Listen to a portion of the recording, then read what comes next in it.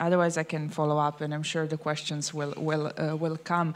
I think what is really interesting and fascinating in a way today, was some connections with the yesterday, and there were also in the introductions of some new categories, of some new issues, of some new also questions, and particularly how we opened the day with Emily's Sense and Sense. There was immediately the introduction of the public sphere and also of the social body somehow, and also with Gabi's presentation, the social body, and also the reenactment of the historical event that somehow was also connecting a lot with yesterday Boris was saying about history and also about memory in a way. And I would like to ask and also I was really impressed, Emily, but you're also finding new vocabulary in a way of also dealing with the idea of the time, of the movement. You introduce also the notion of the frame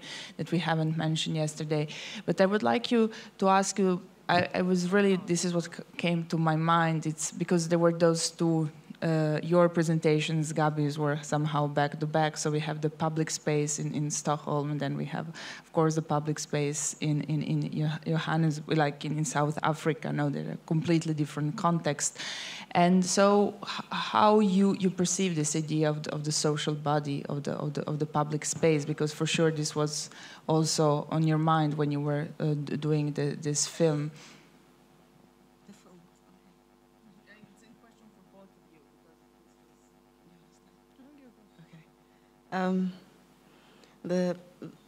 The second film that didn't play, I wanted to show another youth culture in South Africa, where there's very young people who, although they cannot afford to buy really, really expensive clothing, and then they have these parties where they destroy them. And this trend is called iskhothane. And unfortunately I couldn't play that clip, and I wanted to start with these two clips without really saying much about it, and but also just to show the kind of the landscape in which our projects kind of respond to, including the After Tears parties, which are also a youth culture.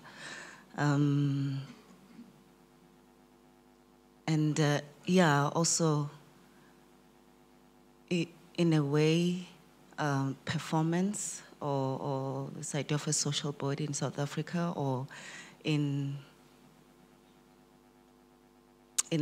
big cities, but more especially Johannesburg is kind of everywhere, so it becomes really difficult to enter a public space and subvert or do something that is kind of performative. You have to think of different strategies, because there seems to be. I mean, I think it's like that in other cities as well. In Dakar, it's definitely like that, or in Lagos. In that you really have to think hard about how the performing body sits within a public space. You almost have to be invisible in order to be visible.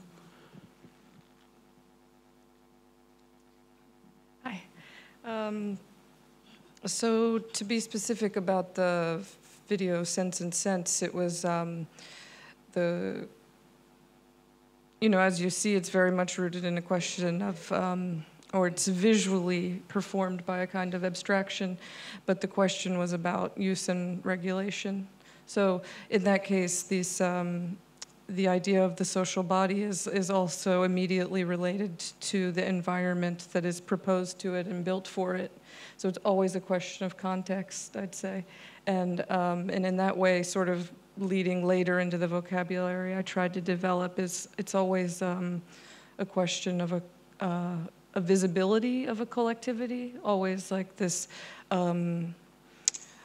either imaging the action, the gestures, and the groups behind the production of an image and the movement forward and the idea of struggle and what becomes visible from that. Yeah, I'll just throw those things out there. There's also something that I think came in those presentations, and Catherine at one moment she talked about the performance of the 60s and 70s, and now the idea of the pain, you know, the fact that the body of the artist has to go through pain, and somehow how it changes nowadays in a more contemporary practice. But then, and talking about different contexts, and that we mentioned yesterday and even today, it was interesting to see how in Singapore still a performance in the 90s, and we talk of the 90s yesterday, has actually a very strong impact because it's not scripted, so you don't know what is happening. And then the idea of the pain that came also in Dorian's presentation, of the fact of embodying the pain, the trauma, no, the war trauma, and so on. And also and it came to my mind, Inti Jones mentioned when we're thinking, you know, so the question is really of the context, you know, when we think what happened in Moscow in December of the artist who is nailing himself in front of the Red Square. So it also, I think, it put us, when we are talking about institutions, also in a different position, when we are saying, oh, there is no more artists who are using their bodies to express the pain and so on. And then now I'm because there were so many things that came out today, and also because you also introduced the idea of the looking at the performance, and also Gabi was talking like in visibility and visibility. You know, we are looking at the documentation, what we look at the performance, and it was also striking with you, Stuart, showed the Eve's performance, no, and this public looking through this little window, and how these walls are movable or not, and the whole idea that Catherine was mentioning of the creating a society, you know, the social situation of actually looking in a special way that then you look also in the institution when you look at the performance. But so I'm wrapping up a bit because it's somehow still fresh. But maybe I would like to ask you more about this somehow, because then there is the whole idea of the reenactment and the whole actually effect of the reenactment of the same performance, and how do you see this fact? No, this performance that is so strong in the 90s, and then the reenactment that is happening in a museum, in a gallery 20 years after. Before I sort of respond directly to your question, one of the things that I also really appreciated about the way the day unfolded was how, just earlier when you were talking about the private and social spaces, both Emily and Gabby was talking about, and then how we've moved to sort of transition that to some of the institutional dynamics that happen. And for instance, some of the propositions about fetish and sculpture was very productive. So, by sort of seeing the whole of the day that way, and how it had this layering that was very productive for me, then I can get to this kind of question about looking, thinking about what does it mean then to talk about looking, and looking specifically at this kind of case study. I think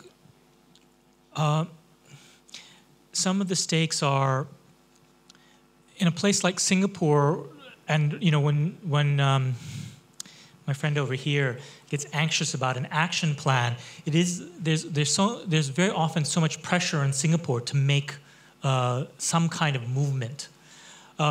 We're a society where there's this feeling that it's very paternalistic.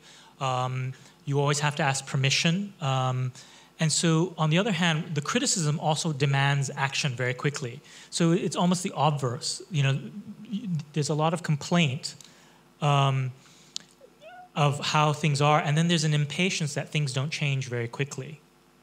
So at the same time, if you see that as a certain kind of, I'm generalizing, and I don't mean to say everybody does this, I'm just saying, so to take it with a grain of salt, these kinds of generalizations. But the idea then how one has historical consciousness in that kind of context, where there's a very impatient society. You know, I like to say that, you know, there are no gaps in Singapore except between the train and the platform. You know, this sense of a small society with a lot of closure. Of course, recently, when people look at politics, it's far more complex. The bureaucracy, it can be maximally bureaucratic, but in ways that the left and the right aren't really, you know, coordinated.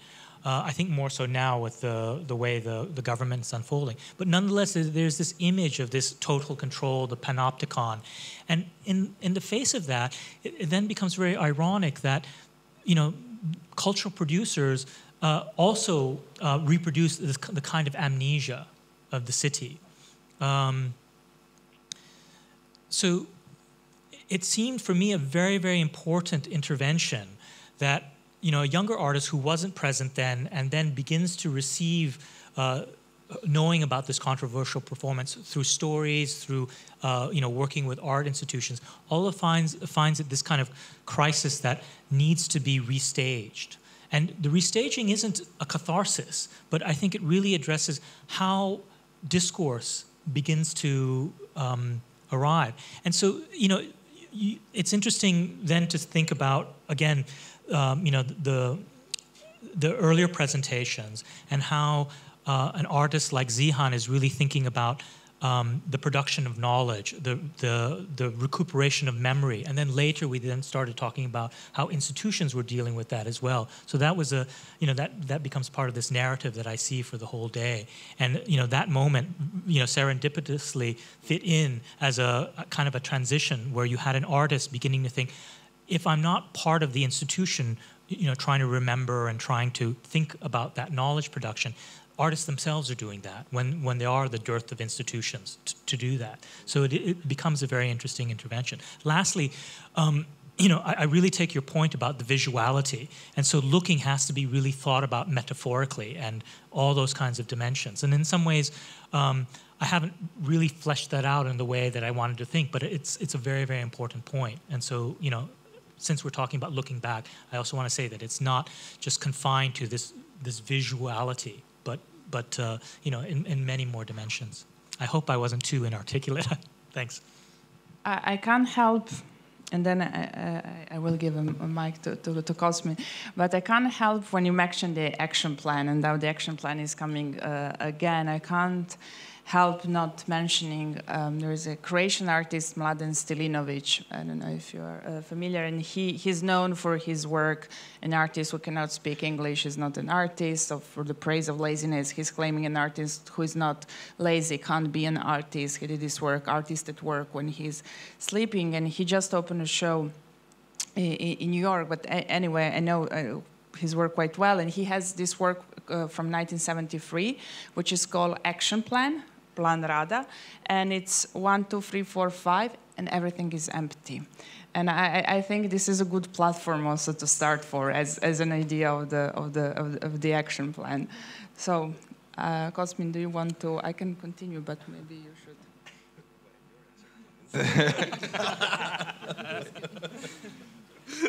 No, I think in a way I just want to quickly respond to Weng Choi that I think there's a difference between impatience and urgency. You know, I think, you know, then the question is that are we in a state of crisis that basically sort of beget this conference, if you will, right? To sort of question this moment of that shift that, you know, what brought this questioning, if you will. So I don't think it's easy to say that, oh, it's because it's impatient, therefore, you know, we want an action plan now, we want a critic now. But then why not? Because, you know, I mean, from where I am, there is a certain urgency, you know, because the discussion at the global level, you know, I mean, is brought up again and again. It's not specific enough. You know, I mean, there were so many examples that, you know, the art, whatever it is, dance, body, sculpture, whatever, you know, there's a sense of the urgency. And you know, I mean, for me, before I came today, I don't know why, but I just clicked on a YouTube video about Catherine, you talking about performance art in the 60s. And I just want to include her, you know, who's just up here. that for me, there was an element or strong element of risk at that point in time, and in Singapore, we've talked about this, that for example, theatre in the 80s, or I can't remember when, there was a lot of teeth, like the act of Joseph, for example, there was teeth in the performance art.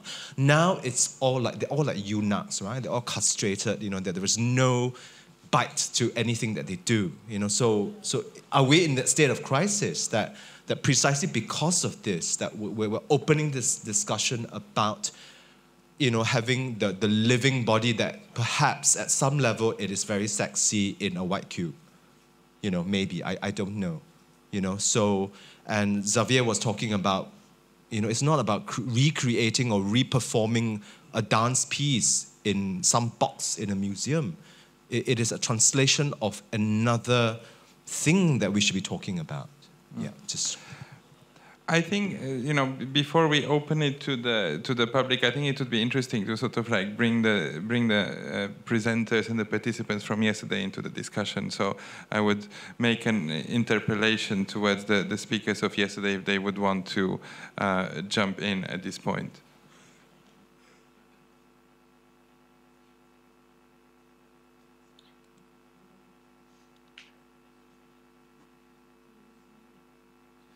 Are there any questions from the audience? Because the audience was not asked today and was left at its own devices. Cosmin, could I make a point? Can you hear me? Yes, of course.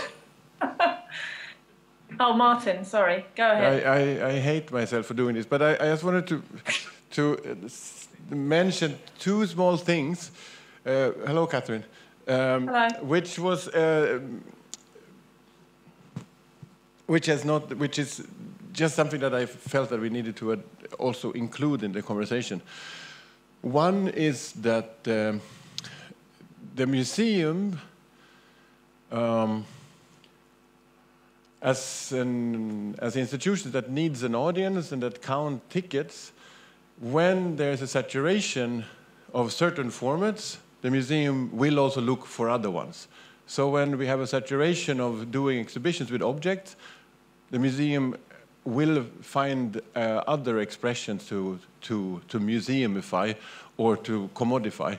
And I think that we did well with identity politics and performance in the 90s, and this right now, it's a time of choreography and dance. So that's one thing. Second thing to consider is we have the museum that we deserve, so to say, or perhaps said that the society that we have is correlated by how a museum operates. So if we consider, and this would be way too brief, but if we consider that the museum that we recognize, or the institution that the museum recognizes as for the last 50 or some 70 years, is one that is correlated to a welfare state and an industrial production, especially the sort of the art historical exhibition. We see how Pollock, as a kind of a assembly line, takes place from his youth doing some sort of horrifying impressionistic paintings until he's done, so to say, right? Whereas, so it's not a wonder that the museum is full of objects in the 20th century. But if we now see that we have to a large extent, especially in the West, and I believe all over the place, we have a society, we live in a context that is operating highly vis-a-vis material labor, abstract value, exchange and rent rather than property and accumulation. It is also a time where the museum cannot not be interested in immaterial circulation. So that it is my proposal is that dance is in the museum because the museum cannot not, because this is what society, so to say, demands in a negative sense, in a negative dialectic, so to say, right? So immaterial society is also producing an immaterial museum. And then the third thing to add is that we will need to consider also that the museum as a place and has turned from being to a large extent, my proposal is from somewhere where you acquire knowledge to rather where you acquire yourself as being a cultural consumer. It doesn't seem particularly important what is happening in the MoMA or what is happening in the Tate Modern, but that it is Tate Modern and that it is the MoMA. And you go there as much as to go to the coffee bar and to the shop, and I love it. I think it's awesome, but it's just that the way that we consume museum is an altogether different one. So following Lars Bang-Larsen, one can think that what I do when I go to the museum is to consume, I input myself, to consume myself as a good cultural citizen. And a highly neoliberal, individualized one that increase my subjectivity there, right? So I could think about the museum as a kind of a place, according to yesterday, as a place where we are self-vampirizing. And in a kind of, I'm sucking my own blood whilst I'm in the museum, sort of, and then I read on the signs that it is a Francis Alice piece. Whilst we at some point went to the museum to become more alive, we now become more and more pale and more emptied of liveliness in the kind of a Deleuzian sense of the word.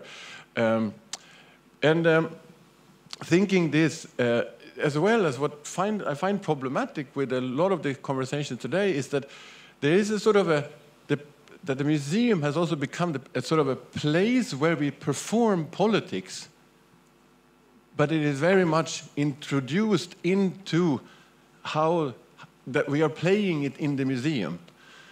And I think that is also fine, but we should account for, these were a couple of things that I wanted to address. Whereas our final problem is that, or the end of our situation today is that what do we do when subjectivity in itself has become financialized? No matter what I am, no matter if I sleep or if I flirt, it doesn't matter. I'm still a financial opportunity. What do we do with this situation of inside-outside performance where we are all performing subjectivity anyways? So maybe we have finally then, Jesus, there are lots of finalists today. Finally, action plan or not, doesn't matter, because the museum will be equally happy, because we can exhibit both the lack of and the action plan. We need to think outside these categories, right? But it is not about producing a new one. And then a word of advice to anybody who wants to build a museum: don't build a theater in your museum. We have enough theaters, enough places to perform. Let the performances and dances and theater pieces that want to be in a black box be in the black box in the city theater. And then the performances and choreographies and dances that we should have in the museum are the ones that fits really, really well and are designed exactly for the spaces that are there. We don't need more light design. We've had that for 30, 40, 50 years, all since French dance became popular. What we really need is no more technical opportunities, no more internet in that sense of sensors and shit. But what we need is from the side of us that make the stuff, so to say, right? What we need is a confrontation where we are not going to the museum because we want to. We are going there against our will, so that we have to transform. This is from our side and to all of you, or to some of you guys, the reason to go to the museum is not because there is good money. Your money is great, but it's not good. Why we want to go there is to not be ourselves anymore, or to not be ourselves as we know. That's why, and if we don't go there on that basis, we will be just Saturday entertainment until somebody gets a cooler T-shirt. The thing is that if we don't change in favor of the museum, and the museum doesn't change in favor of us, then we will be short-lived. But if we together change into something altogether else, which I have no idea what it can be, so there's no action plan, then we can transform strongly. Thank you, Catherine, for your attention. Pleasure. I disagree with lots of things you said, but I can't remember them all now. Good. No, it's like same with Fidel Castro, you know, when he talked about communism. Nobody remembered really. That's why he spoke for 8 hours. No, I mean, you were a pioneer in pointing to the choreographic potential of the cafe in Tate.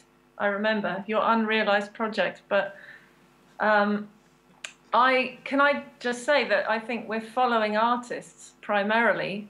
That's why we started bringing that work in. I know that sounds naive, but that's the truth on my part, following the work that artists are making. And I don't see a big distinction between dance and performance made by so-called visual artists. I mean, the two things speak to each other. That's why we've tried to program both kinds of work without suddenly saying we're doing dance in the museum. I didn't see that as one ring-fenced area of activity. I wasn't quite sure who your we was, Martin. We who do. No, it doesn't matter. It just feels better than me. Huh? It doesn't matter who we are. It just feels better than me. Okay, but I wasn't sure if we was dance-oriented. No, we who make stuff, right? It doesn't matter really what we make. We need to be specific about what these addresses are. And it was, of course, also a general address. But I think, but I will pass it to because I can speak with you for the rest of our lives. And I think that, Sergei. Is it my turn? Yes. Oh, so one more turn. No, I just have two remarks. One about speaking in general terms. I think that we cannot speak about specificities if we don't think about general terms. Otherwise, there is no specificity. The other thing about general terms is that, first of all, there is a difference between people who are doing, who are producing within performance art field and those who are producing within performing arts field. And there is in relations of production and mode of production. I will try to talk about it tomorrow when I will talk about consequences of so-called performative turn in visual arts on the institutions of performing arts and how this whole economy becomes dismantled there because now we have a curatorial turn in the performing arts. And that's a very interesting process that happens there. When I say that the difference that I see is in the mode of production, it's the same type of example that Boris Groys sometimes long ago said that there is no difference between Eastern European and Western European artists, but in the fact that Eastern European artists are coming from Eastern Europe.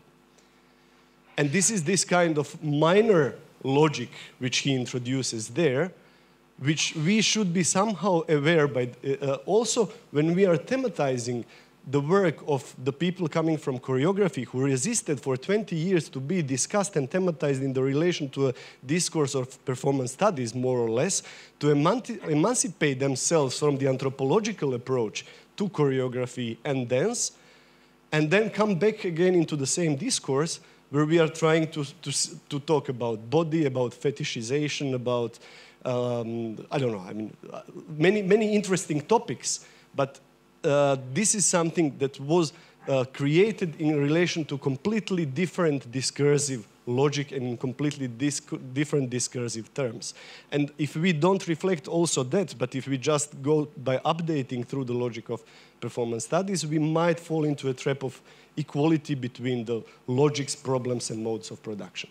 And the second comment, which maybe is a kind of political statement, but I cannot resist. You know, it seems that we need a bit more of kind of leftist conservatism here. My answer to the question what to do is don't do anything. Just stop for a while and think where we are and look back a bit. Because where we are and we are going to is repeating the historical problem that we are confronting with, and this is production of the new. All the time, this logic of progress, where we are coming all the time and we have to explain ourselves and never be in the time. So we are all the time in what Bojana Kunz calls kind of projective temporality that will never come to an end, and we will be always in the logic of deadline of explanation that will be prolonged into what Morten called yesterday zombie time. So I will stop here. Yeah. Sorry for... Yeah, well, your point is actually like exactly what Anna said when she brought in the action plan with blank points of Mladen. So it's yeah. Catherine, you actually had a point before you answered to Morten. So I wanted to bring, go back to that and give you the floor. I'm not sure if I can remember it now after all that, but I think it was responding to the point about performance losing its criticality and losing its agency by being tamed by coming into the institution. I was just thinking this through in relation to what Gabby said about these performances in South Africa of taking the clothes, expensive clothes, and wearing them and destroying them. And this is something Mark Leckey had been interested in as well, since I mentioned his work earlier, in sapeurs in Paris and Brussels, doing these performances also with designer clothes that were just, again, unaffordable and bought to be worn. And those performances and what Gabby mentioned just made me think about the difference between the literal pain of higher performance art and the body, shooting the body, cutting the body, blood, and the kind of pain of the subjective relationship to the image now that artists are negotiating. So I think that transposition from literal pain and endurance to, as Stuart said, the body kind of transmitted and dispersed through data and through images is something that these artists are dealing with through representation. And it does have power and agency. And it can be within, I think it can be within an institutional context. I think there's a move from this primary bodiliness to a symbolic realm of which the museum is part. So I don't necessarily see that as a diminishment of the agency of acting, performing. I just wanted to maybe pick up from that, but also pick up from Emily's dedication earlier to Ian White. And I don't know if people in the room really knew who he was. He passed away in October. But he did a project. Well, I'm mentioning this because in terms of the broken record isms of conferences like this, so we keep rehearsing the same conversation over and over and over again. But I think the performance discussion is still fairly nascent in the art world, and before that it was really a discussion about cinema. Cinema was the new kind of colonial subject of the art world. And at a certain point, that conversation did become a bit stale. But then, after endless conferences of repeating and rehearsing the same dialogue, Ian devised this project at the Oberhausen Film Festival called Kino Museum, and it was a real breakthrough, and I think it made all of us really rethink what a museum is, what distribution of images and what distribution of time can mean. And he subsequently turned his attention much more to live art and to performance as well, and I think fundamentally understood connections between a whole network of images and actions. But I would just encourage everyone here to keep having this discussion, even if it gets stale sometimes. Eventually there will be a breakthrough, and I think we will all probably have a more nuanced understanding of what all of this means, because it's still really early in the conversation.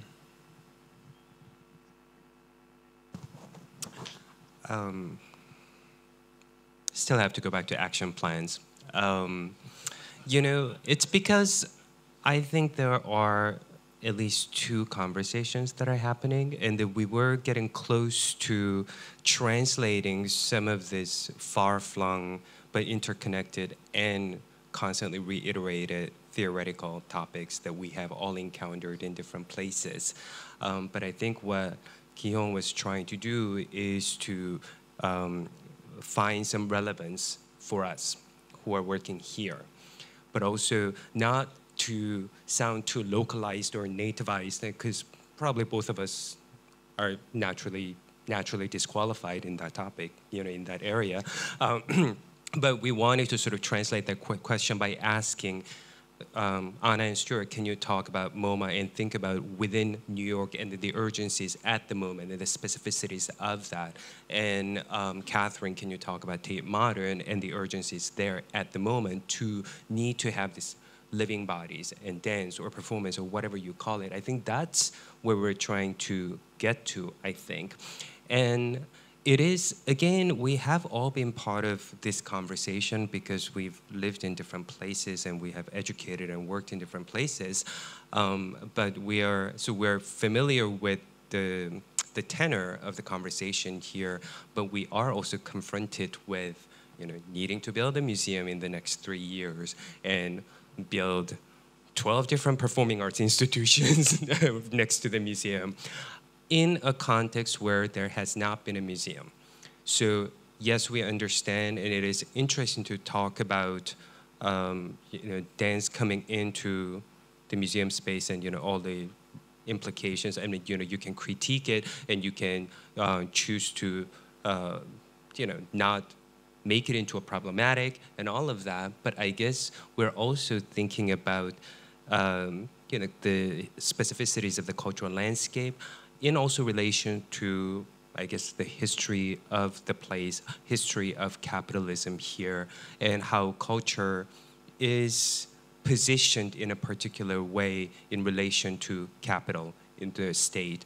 Both of us are involved in a governmental project, right? Why is this mega project happening at this moment, which is a long story, and Danny was getting to that, so Danny was involved in it from the earlier stage, which is now more than 10, 15 years ago. So, I guess we wanted to sort of find relevances of this. Not that we're finding the conversation so far irrelevant, but I think by insisting on the local contextual relevance here, not that we were in cahoots with each other necessarily because we're colleagues, but we were also hoping to affect some kind of change in your conversation that you have had in different places, whether it's New York or London or whatever.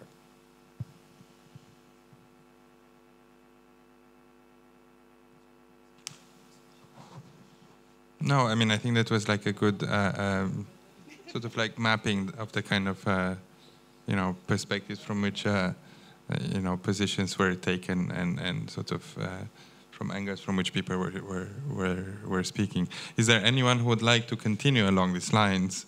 Is there...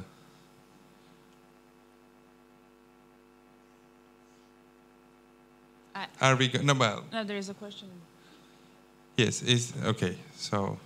Hello, and I'm from Hong Kong U, and I am studying the urban design, and now in Hong Kong there is a district in West Ho Long, is the cultural district which is designed by Norman First, and this project has been to a very long process, and it will be finished in the next maybe 2 decades.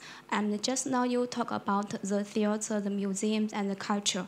And sometimes Hong Kong is being regarded as a cultural desert, which is not mean that Hong Kong don't have culture, but Hong Kong don't have its own culture, this traditional culture. So in your perspective, how do you think this cultural district in West Kowloon will it really works that to help those cultural desert states core of Hong Kong, or if you don't like it, and why? And I want to see your opinion about those, a lot of museums, a lot of theaters, a lot of, I don't know, that's in that district, will it work? And that's my question, thank you. Who is the question for? Maybe the left ones, because I think you are from Hong Kong. It's such pressure. I don't know, I mean, I'm from Singapore, and that discussion about cultural desert has been, overhanging our heads for I don't know how many years. And Kuo Pao Kun, who's like the theatre doyen of Singapore, talked about this. But personally, as an anthropologist and a sociologist, I don't believe in cultural deserts. Because if we don't have culture, we will not exist as a people, as a society. We function from day-to-day practice of rituals, of relationships and such. But I think, the bigger question is that it's not restricted to the West Kowloon Cultural District. And I, again, do not want to represent, that body. But in any build-up of any district, and like from South Bank to whatever, at the end of the day, they're all political projects.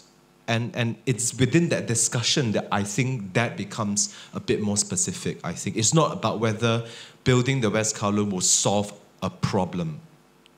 Nobody can solve a problem.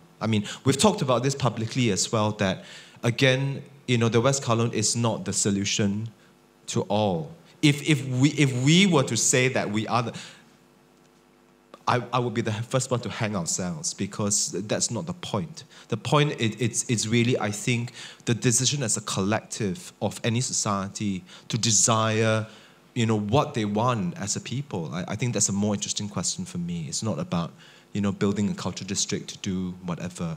There's a certain place in time for whatever intentions of the agendas of these big projects, and coming from Singapore, it's the same thing. When we first talked about building the Esplanade, which is the art center, again, a lot of controversy, the artists wanted the smaller spaces, but in the end, the larger spaces were built first. And now they're beginning to talk about building the mid-sized theaters. So it's a complicated issue, yeah? So I don't profess to answer anything. Maybe Dorian. Jump in. Yeah. What do you study? Urban design, okay. I've taught occasionally at the Chinese U in Hong Kong in cultural policy. I don't know why they invite me to teach cultural policy. So I would say, at the beginning of the class, I'm teaching cultural policy from the victim's perspective, as someone who worked in institutions. But what's really interesting is that I remember once, talking about history and how, very often when you think of history, you're actually thinking of the present. The past is a constellation of different contemporaries, and you really begin to theorize, time in this way. But what's interesting sometimes in cultural policy, if you're always trying to make policy, you're thinking about the future in the kind of conventional way that, okay, this is a plan for the future. So it's important. Sometimes the response to the question of cultural desert gets too defensive. So we're back to saying we need to produce something that's consumable, and we've commented on that. So I wanted to know where you were coming from. Also, I thought that would be important. It's urban development is also kind of is different from cultural policy, and I think it's important to. I won't get into that, but just to recognize the kinds of differences that we're talking about. One thing maybe to add to that is that we should make a differentiation between culture and art. That the cultural desert has nothing to do with what's in the museum, but it's rather the organization and so on. But yes, that's one thing. Culture and art is two different things. And this is tricky when it comes to. The next thing that I acknowledged today was that bodies, when it was mentioned several times, bodies in museums should act upon or inform us about new narratives in respect of urban landscapes, in respect of gender and so on, that it seems that the body, when introduced to the museum, needs to have justification, not for what it is, but as something that is good. Which is very rare when it comes to painting or sculpture, that the sculpture is there to perform a public good. So this is something that I think that it's important to acknowledge, that when the dance or performance doesn't come into the museum in order to perform something else than its own opportunities. Then, of course, also then when it comes to urgency, this is also a term that was very used in European curating around 2005, 6, 7. This is a very difficult term because at some point somebody says, we don't really curate artists anymore, we curate urgencies. And at that moment, pas du tout, but co-opted by capital. But so urgency can also become this term that I am a good guy because I act upon urgency. But we should also just negotiate that it is also a term that is very well to cover your own ass and make some money. Well, I would answer that later because there was something I was keeping in my mind when, Catherine, you said you wouldn't make a difference between dance and performance, and also know from your writing, to answer also what Dorian just asked, very straightforward, which I think it's very right, like why we're talking about dance and performance at Tate or at MoMA. And I know what, Catherine, from your writing, when you mentioned that, you said that in a way the museum, the institution, is responding to a certain artistic practice, both like dance or performance. And while you were saying that, I saw Xavier kind of disagreeing with that. So I wanted to so I would like to hear more. Anna, can I just clarify that I'm not saying there's no difference between performance made by artists and choreography made by people from a dance background, because I think there's a huge difference. There are lots of differences. And artists are often borrowing dance in ways that dancers would never use or choreographers would never use, like as a ready-made format somehow, as a fantasy. But what I meant was, in programming the work, I haven't suddenly thought, let's bring in dance as a different thing. For me, it had a logic in relation to artists making performance from a visual art perspective. But this is how I understood it. Sorry if it was not clear. Yeah, this is how I understood it. Xavier, do you want to?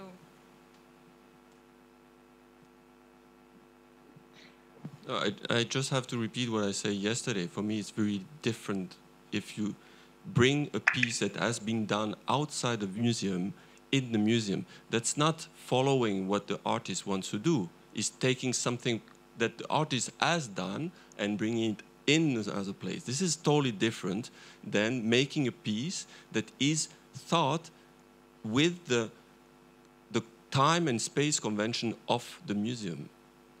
So this is this is two different things. Well, I can't. It totally depends on the individual. I mean, the first dance piece we programmed at Tate Modern by Merce Cunningham, he wanted to do the anniversary events at Tate because he said, way before my work was accepted in the dance world, I was showing in art spaces, and for my 50th anniversary, it feels like the right place to do it, in an art museum under an installation by Oliver Eliasson. And I mean, I was meaning when I said that I was... Very good. So it just shows that we have to talk about singular things and not making a generality. Yeah. Exactly. Very good contra-example. So not making for everybody the same, but there are differences. But I think I meant why we started programming performance at Tate was to reflect a drive amongst visual artists,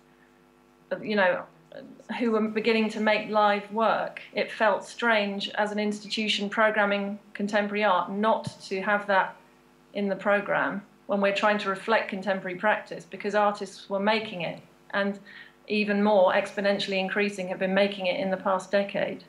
So that's what I meant by following artists. I didn't necessarily mean they designed it for a museum, but lots of work in the museum was never designed for a museum either. I mean, performance or not, it's always quite a brutal displacement. The National Gallery's altarpieces were definitely not designed for a museum. Museums rip things out of their context, always. But I guess as a conversation about visual art, it feels important for it to be there. That's what I was trying to get at. Okay, well, I think there are clear fault lines. I think some fault lines are of semantics and of choosing or not choosing to use the same terms or to sort of like understand one's position. I think other fault lines are probably more fundamental, and they come from being in different positions from which one speaks in different general circumstances. There's no point for us to go further in trying to bridge things that cannot be bridged. I think the last hours did a good job in exposing many of these fault lines, and I think that's great. And I think we can wrap it up for today in this note, which I think it's if there's a last question, okay, we will allow the last question not to perhaps like leave it in this note. Oh, it's very short. I just have one question, and that is concerning performance art, not dance, not theater, performance art. I would like to ask you how many works of performance art you see a year and where you see it. Very simple question. Who is the question for? For all the curators.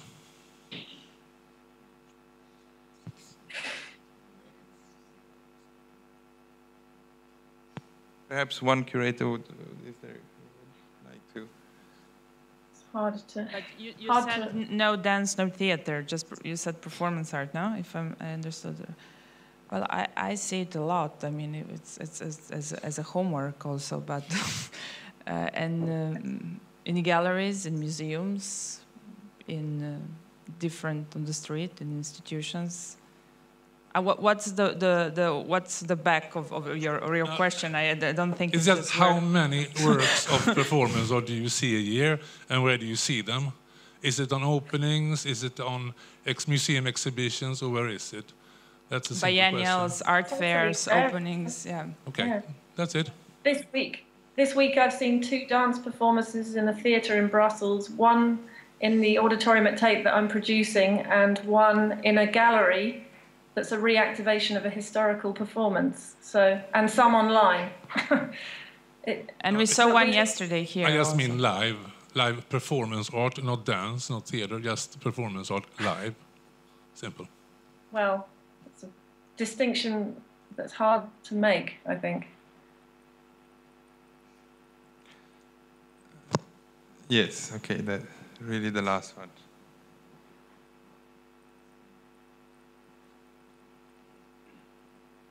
Maybe it's actually to push it to tomorrow and just bring into that question so that it might become a wider perspective.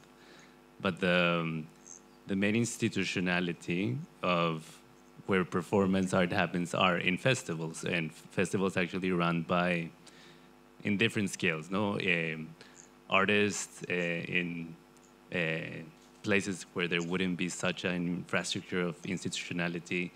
They would have, first of all, the festival format, no? Tomorrow, I think Mossad, who's coming from Burma, who clearly comes from a context which is, as many other places in the world, outside of what would be the cultural production or the budgets or all the infrastructure that we've heard today. And I don't say it in the sense that I actually criticized Fouquet yesterday of bringing like the center and periphery discussion, because I don't think that that's productive. But what we've heard today was like very wonderful and inspiring institutions and people who are working there that are happening there, just there, but they're teaches somehow something that is quite revealing for the genealogies of those places, and that we can take them now to appropriate either for those who are building the new museum, for the dancers who are invited to be part of an exhibition and institution. I think that was just it. It was just a comment that clearly we've heard like a very powerful structure, and I think that tomorrow with, for example, the interventions of Mossad, we're going to hear how there's other platforms of institutionality, and that would be also the performance festival. Yes, no, I think that's good for tomorrow.